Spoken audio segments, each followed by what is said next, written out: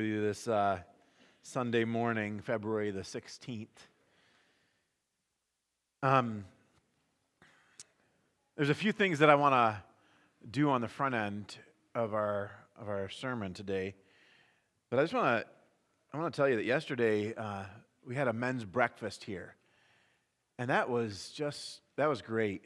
That was a great time. 26 was it? 22, 23 men gathered, and we ate, and then some of us went fishing, and that was a great time also. I had I said before we went, I said, you watch. I'm going with these other two guys who are good fishermen. I'm like, they're going to catch all the fish, and I'm not going to catch anything. And we get to the river, and we busted through the ice so that we could get out to the water, and the one guy throws his line in the water. First cast, wham, he slams a steelhead. I'm like, you've got to be kidding me. For the next 2.5 hours, Joe navigated ice and slush and no fish. Well, they kept catching all the fish.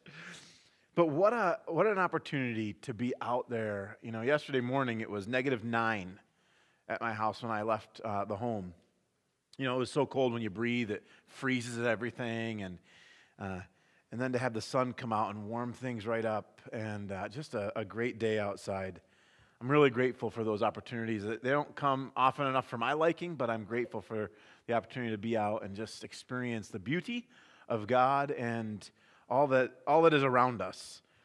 So we had started a tradition, and I didn't do this last week, and forgive me for that, but how have you been impacted by God in the last week or two? Or where have you seen God? This is your chance to give a little testimony, or as we like to say at Park Church, a testimony, right? Monies are long things, minis are very short and sweet. But how have you seen God, church? And what has God done in your lives that was miraculous? Jess. And bringing women into the center. Praise God.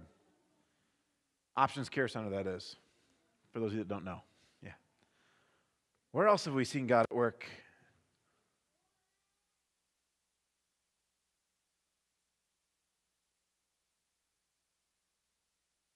Answers prayers in strange ways. That is true. Greg.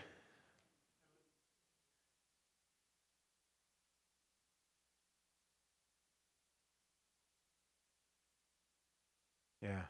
Amen. For protection. Yeah. Where else have we seen the miraculous? Josette. One more time. Through the joy that you have through your grandchildren. Amen. If you're a grandparent, it's a whole new world, right? They should write a song about that. It is a whole different, it's just awesome. We saw ours last night, and yep. Where else? Confirmation and healing.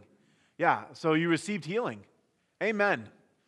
That's right, ladies and gentlemen. If you want to know about healing, you see Kelly Wittenbrook. She was healed by God. True story. Yeah. What else? His provisions. Yeah. We have time for a couple of more. Yeah. Candy.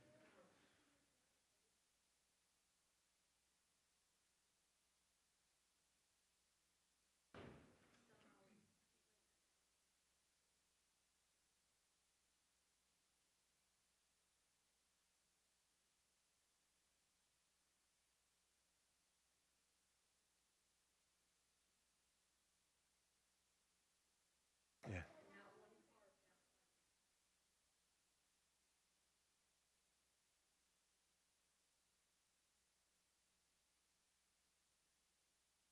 Yeah. Amen.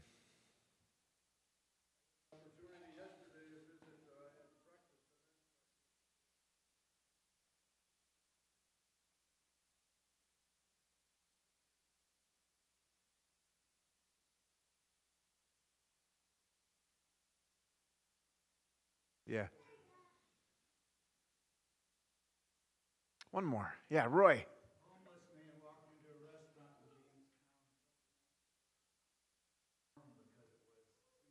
Yeah.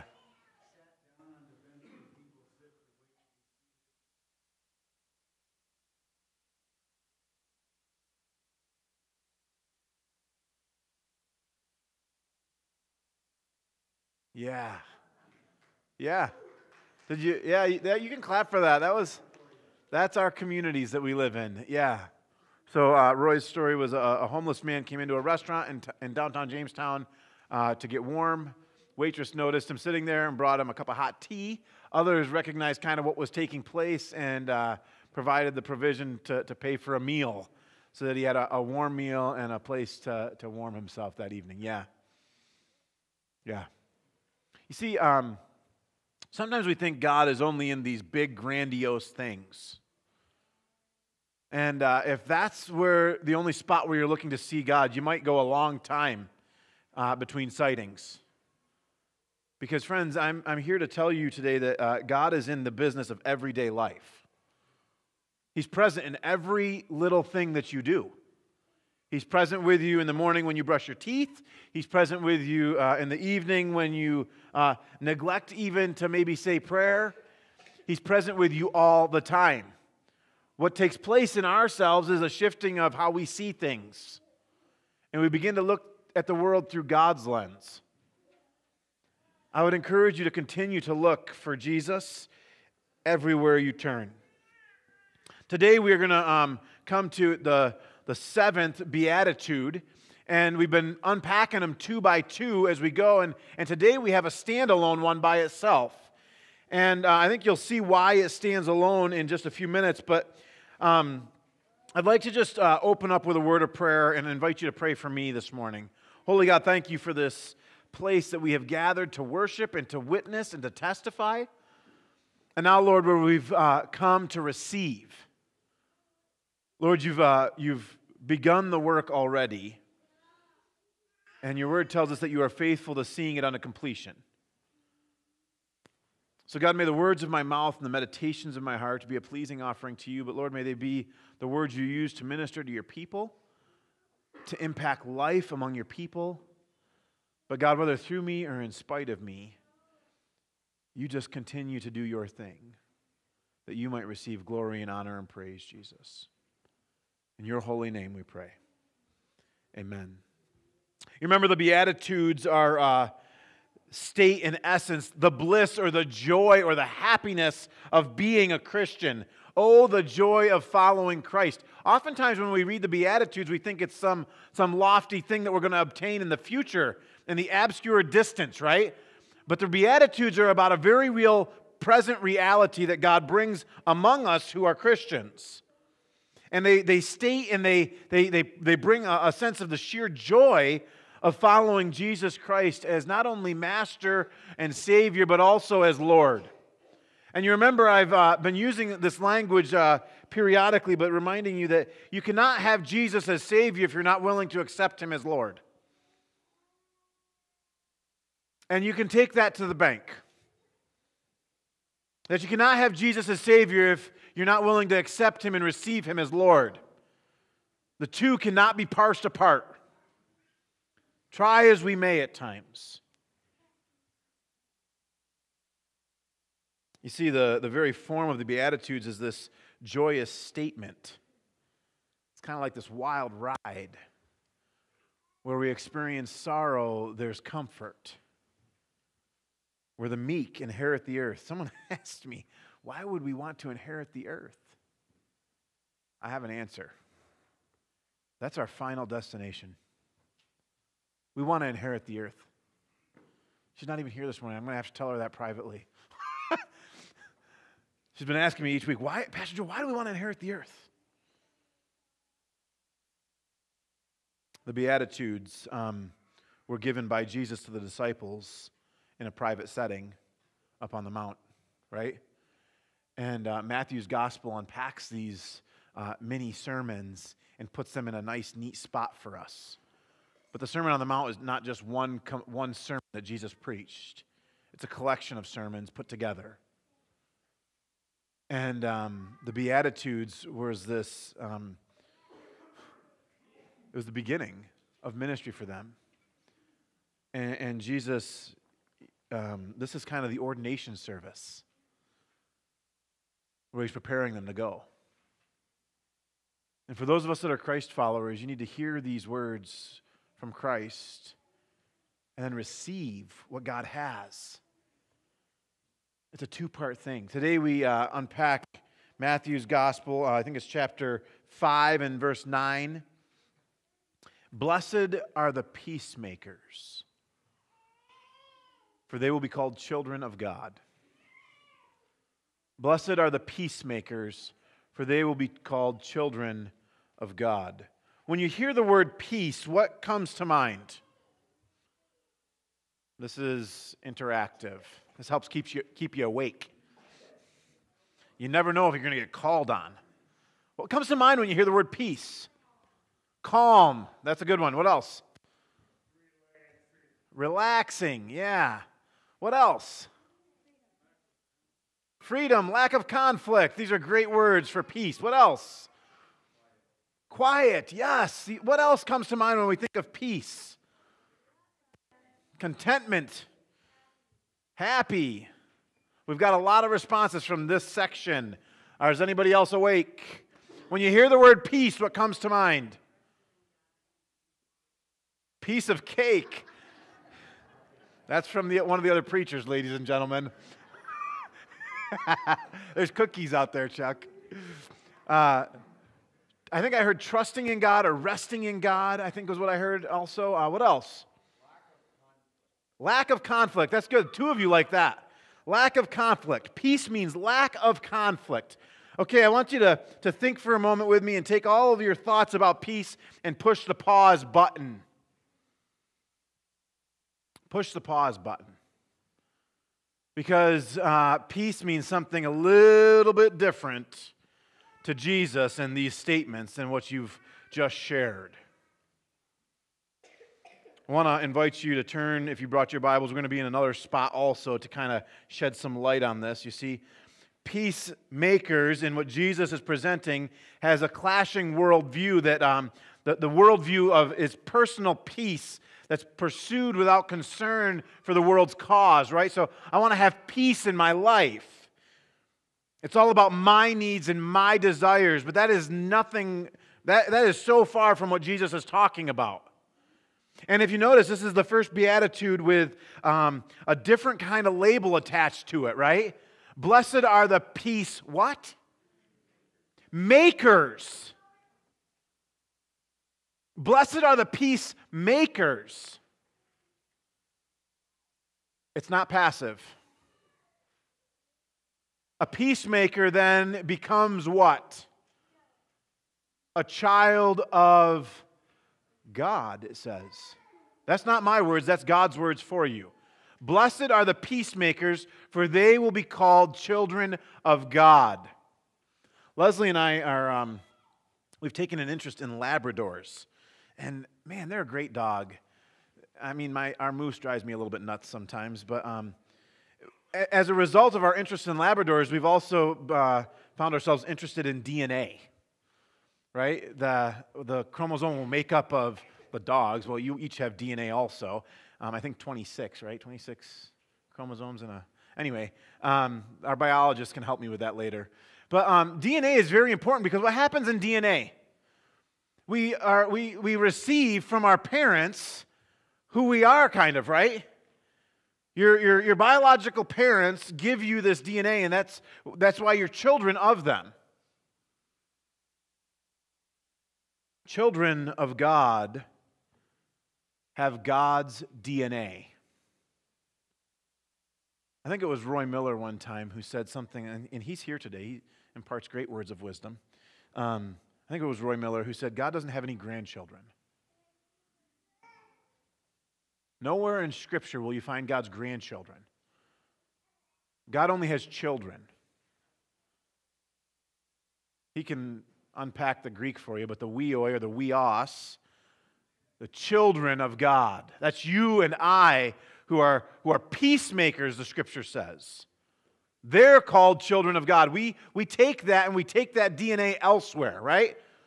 You know who my children are. If they were to stand up here, you would say, yep, that one belongs to him, that one belongs to him, that one kind of maybe belongs to him. You'd look at Leslie and say, she definitely belongs to her. DNA means that we take that which has been given to us and we reflect it. It's part of us. You can't escape it.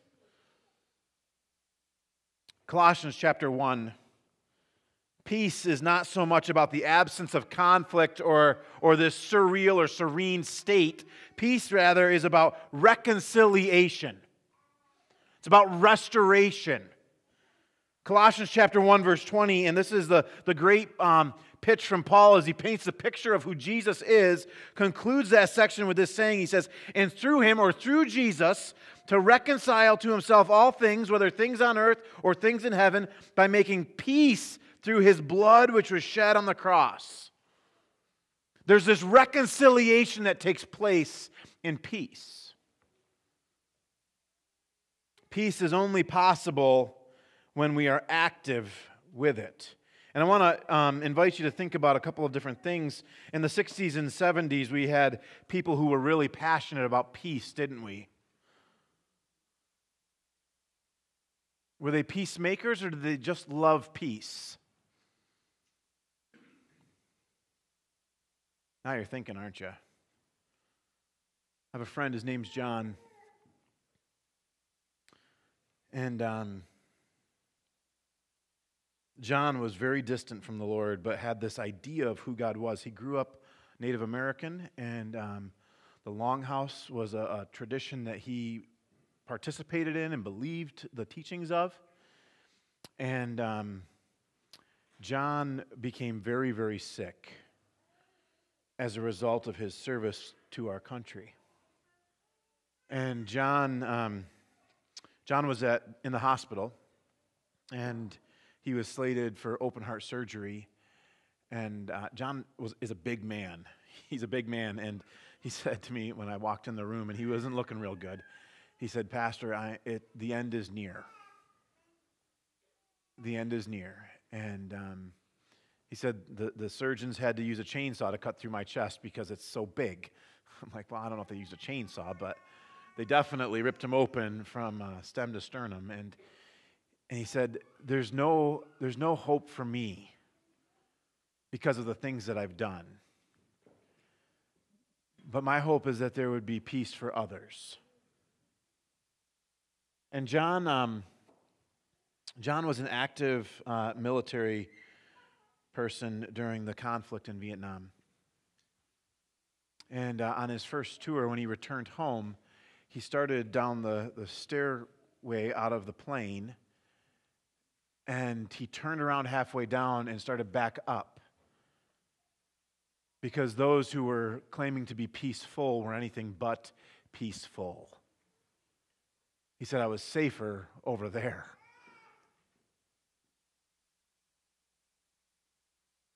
But they were lovers of peace.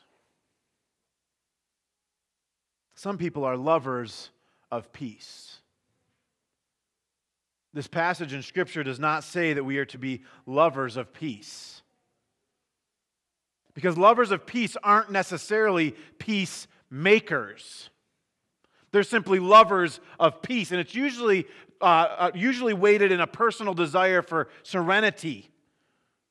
And we have that clashing worldview where it's about myself and not necessarily the world chaos that is taking place around me. But all peacemakers are also lovers of peace. Do you see how that works? Not everybody who is a lover of peace is a peacemaker, but all peacemakers are lovers of peace. You can wrap your mind around that for a little while. And I want you to be thinking of one thing as we continue on for a few more minutes. Are you a peacemaker? Or do you simply love the idea of peace? Peace, my friends, is about reconciliation. I forget who said this, but we long for the day when the lion will lay down with the lamb. And that day is going to come. Revelation makes that very clear. If you read the devotional through Lent, I tackled Revelation chapter 11, when the seventh trumpet is sounded. and there's victory, right? That's when the lion and the lamb will lay down together. What happens if the lion and the lamb lay down right now together? Lots of lambs get eaten. Lots of lambs get eaten. We are not there yet, friends. General MacArthur, after the conflict in World War II, made this statement as he announced his retirement to Congress then. He said this. He said that he was simply an old soldier who has tried to fulfill his duty as God gave him the light to see that duty. And that duty, as he saw it, was to destroy in order to build up.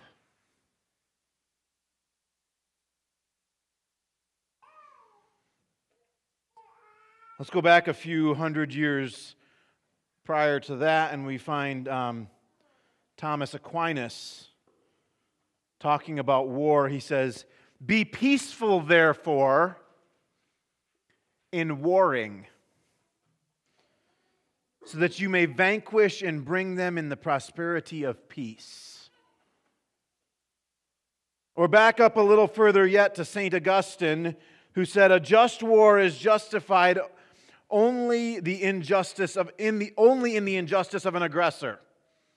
And that injustice ought to be a source of grief to any good man, because it is a human injustice." The peacemakers know what is right, and they stand for it, even if at times it means conflict, because they know the end is better.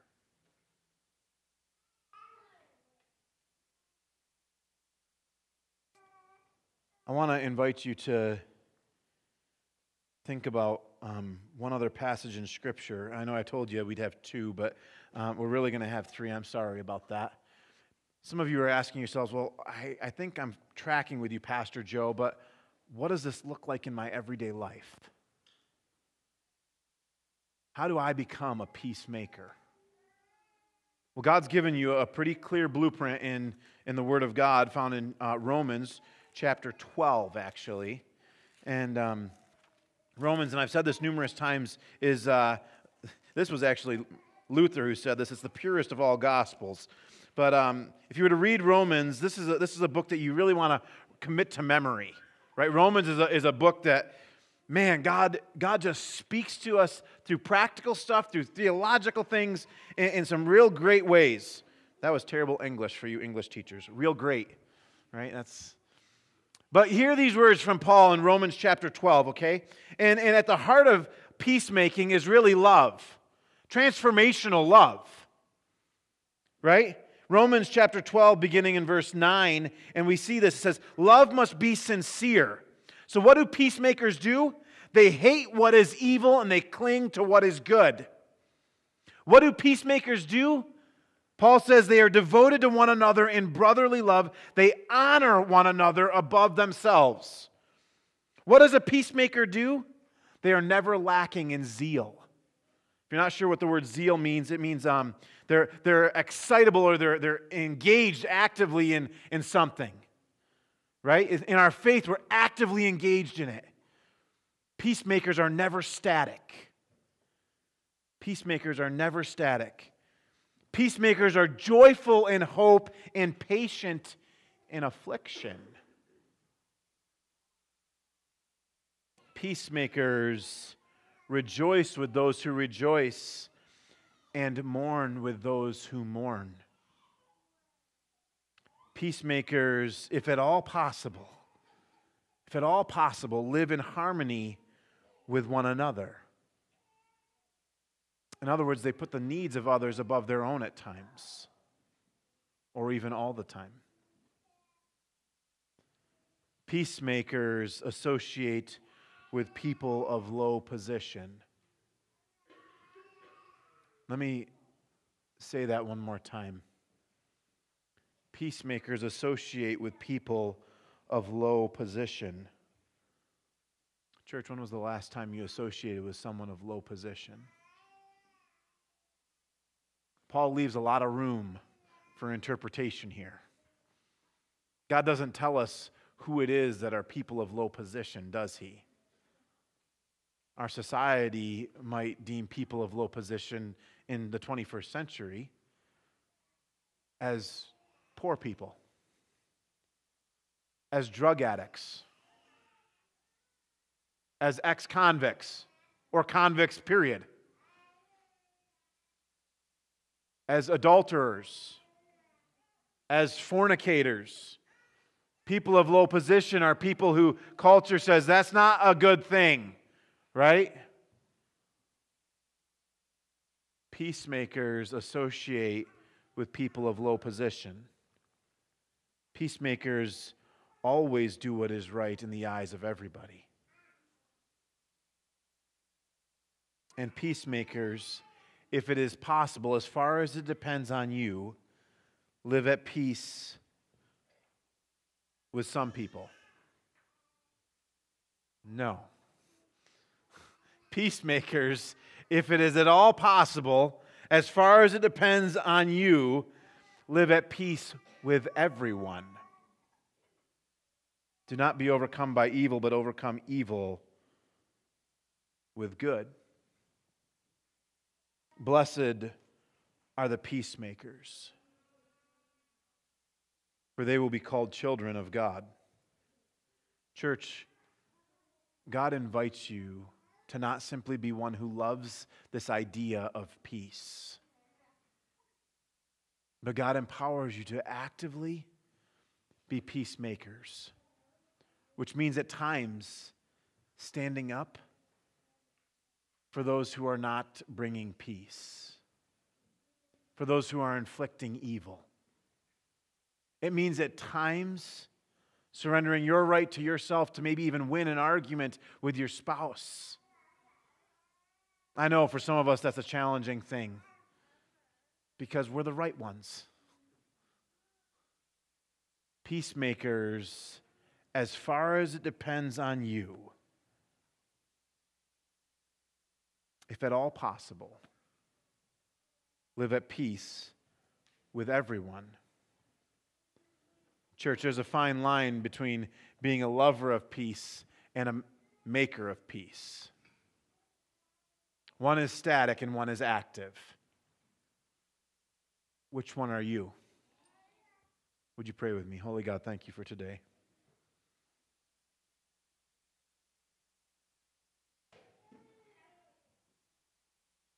Lord, may we, your church, come alive today by the power of your Holy Spirit to be peacemakers in the world at large around us, not because of anything that we have done, but because we are children of God, whom you have reconciled by your blood, Jesus. Father, may those of us whom love and whom peace is a distant thought, may we be caught up in your presence right now in this moment. Lord, we long for the day when the lion will lay down with the lamb.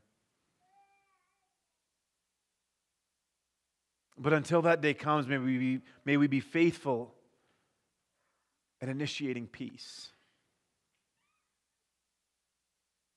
standing for what is right, in love.